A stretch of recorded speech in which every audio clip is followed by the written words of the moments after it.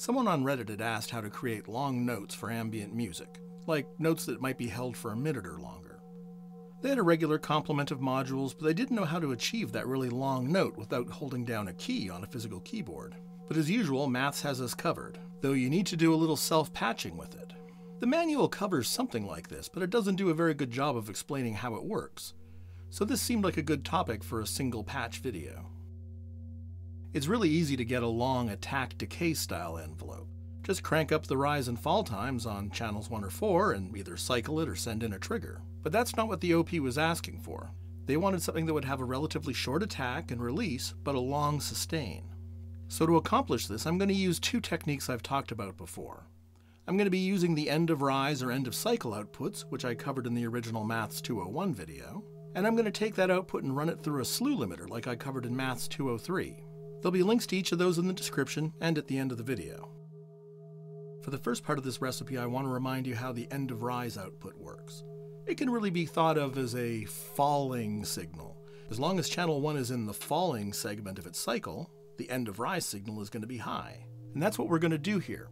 We want to have a long note with a brief gap in between. The long note is going to correspond to when the end of rise signal is high, so we're going to set the fall value quite high, and the gap in between is going to be based on how long the rise segment is, so we'll set the rise segment a little lower. And if we watch it run, that's what we'll see. The end of rise goes high for quite a while, and then goes low for a brief time, and then high again. Conversely, we could have done this on channel 4, with the end of cycle output that remains high while the rising part of the cycle is rising. In that case, we would have set the rise time quite high, and the fall time quite low. I'm using channel 1 in this case, but you could have done it with channel 4, no problem. But that just generates a gate.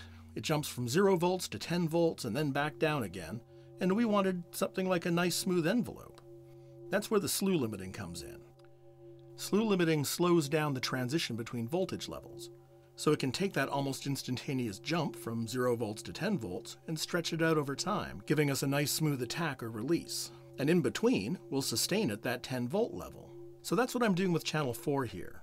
I'm taking the unity output from channel 4 and I'm using an attenuator on my VCA. But if you were sending it to a module that didn't have an attenuator, you could take the attenuated version off of Maths just as easily.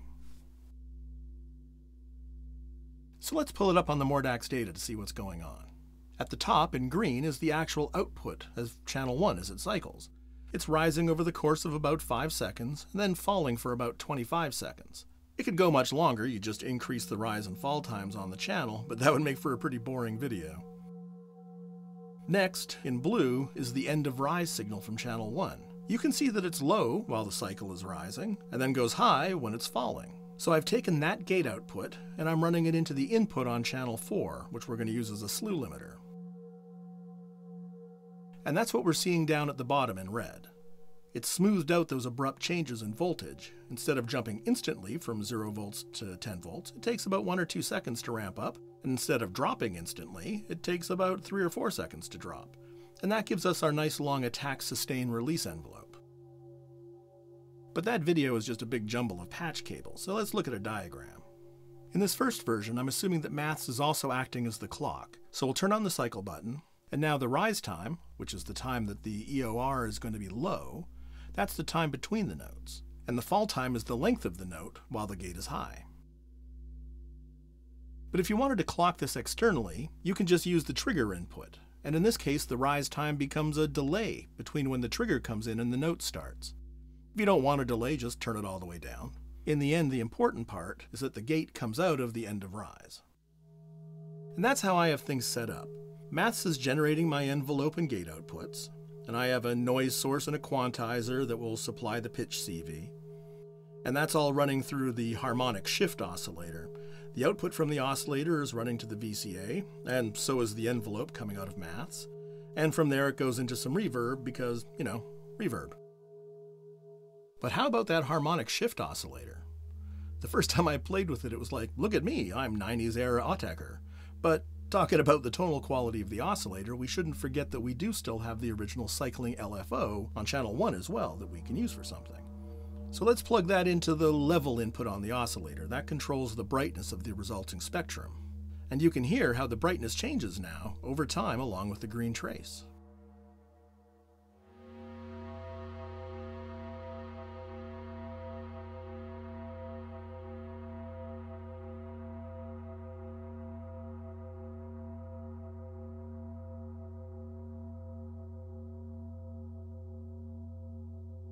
Well, that about wraps it up for this video.